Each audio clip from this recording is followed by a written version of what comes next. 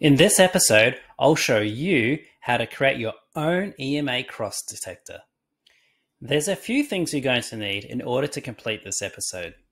Firstly, you need the ability to calculate your own exponential moving average, also known as the EMA. Now, in a previous episode that I've linked in the description below, you can absolutely learn how to do that. Secondly, you need to make sure that you've got the Pandas Python library installed. Now, Pandas is an amazing library for anything to do with quantitative analysis of stocks and signals and Forex and all the rest of it. Make sure you've got it installed. I've created a link down the bottom in the description page to show you how to do that if you haven't got it already. All right, let's get going.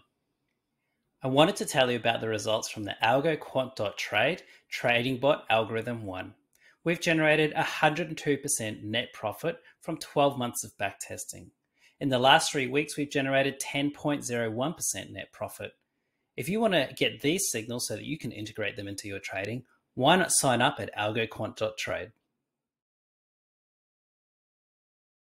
Hey guys, so an EMA Cross is it's a popular technical indicator used to identify potential trends in the market. It involves plotting two different EMAs on the chart, looking for a crossover between the two lines. An EMA is a type of moving average that gives more weight to recent price data, which makes it more responsive to changes in price compared to a simple moving average. So to use an EMA Cross strategy, you would typically plot a shorter term EMA and a longer term EMA on a chart. For example, you might use a 20 period moving average and then also a 50 period moving average as well. When the shorter term EMA crosses above the longer term EMA, it's considered a bullish signal, indicating that the market trend may be shifting upwards. Conversely, when the shorter term EMA crosses below the longer term EMA, it's considered a bearish signal, indicating that the market trend may be shifting downwards. The first thing we need to do is to construct our EMA crossover detector. Now, ultimately, we want to get rid of all of this code that you can see me highlighting there in main. So let's get into that now.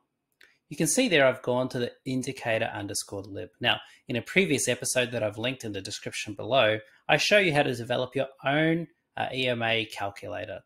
So we're just going back to that same library, and now we're going to add in a new indicator, which is our EMA cross detector.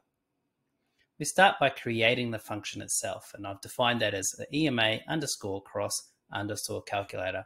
I like to keep things really simple when I name them. It makes it really much easier for me when I go back to my code to understand what I've actually done. For those of you who've been following the series for a little while, you'll recognize me adding in my comments to my code as I do every single time. I can't tell you how much time that has saved me over the years. So make sure that you're always commenting your code as you're working through it.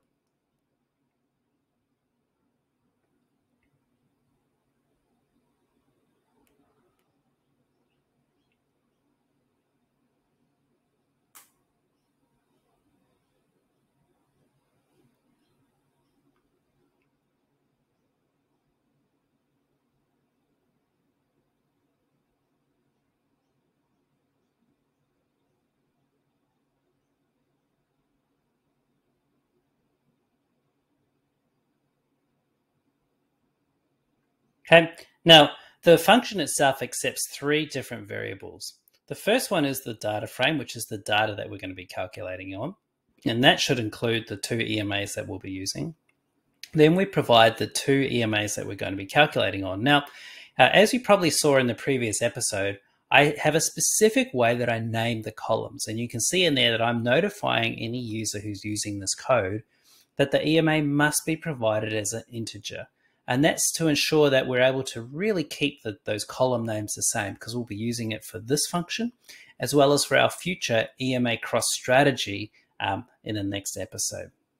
So the first thing I'm going to do in that function then is to start to specify those names. So the EMA1 column variable is the EMA underscore with the string. You'll recognize that from the previous episode. And the EMA2 column is the exact same.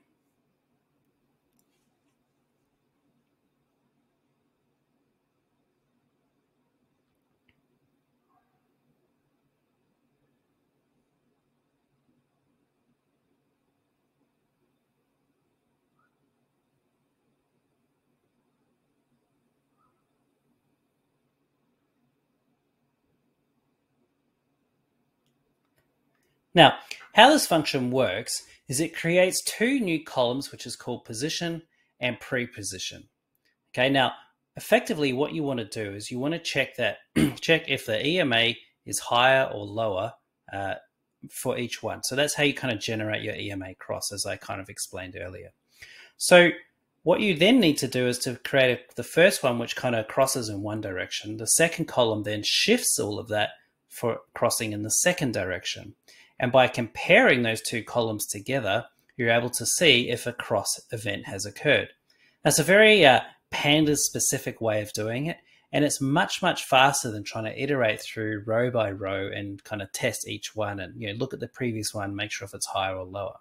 So what I've done here is I just create those two columns, position and pre-position, and then I just compare the two EMA columns together.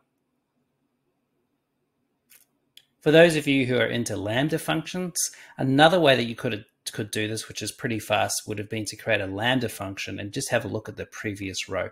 I don't believe it would be quite as fast as this one, but regardless, for 1,000 rows, which is what we're working with, this is pretty instantaneous.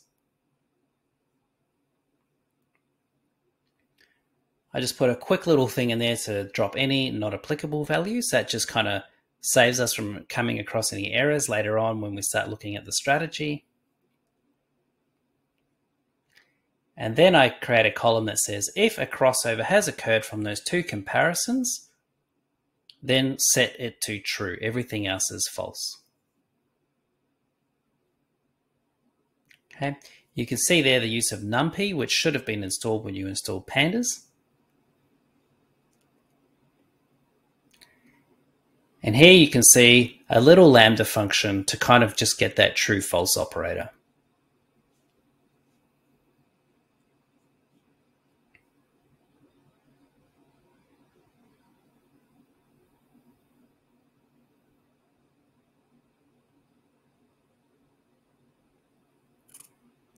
We're getting towards the end of the function now. So what I'm going to do is I'm going to go and kind of get rid of those position and pre-position columns. They don't really add anything to the rest of the algorithm. And frankly, they'll probably be a little bit confusing if you're trying to do any error shooting or have a look through what's going on before. So by the end of this function, I just want to get them out so that I'm only returning useful information back to the user.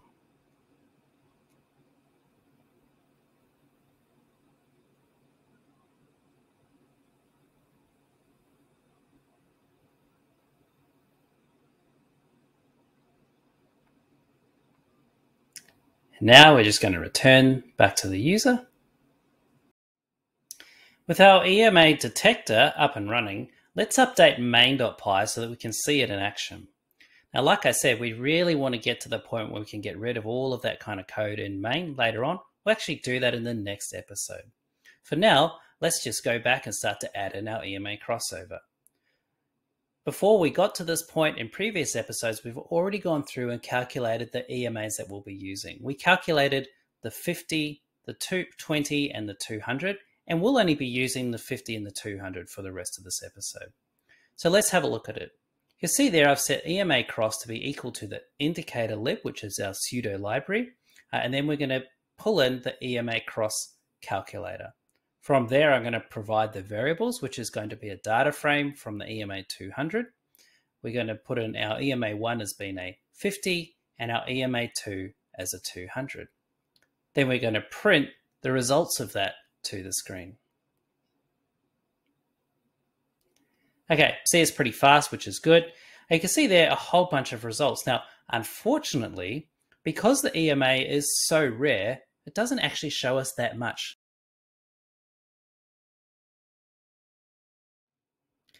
So let's update our main in order to have a look at the results that return true, i.e. a crossover event happened. To do that, and you've probably seen this code a few times if you're following this series, we're just going to extract only the rows that have true when it comes to an EMA cross.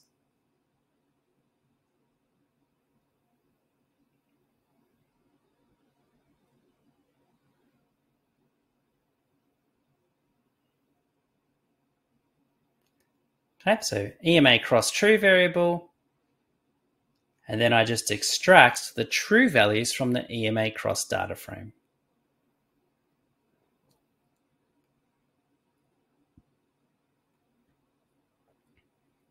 print them to the screen, and there you have it. How good is that? In the next episode, I'll be showing you how to calculate your very own EMA Cross strategy.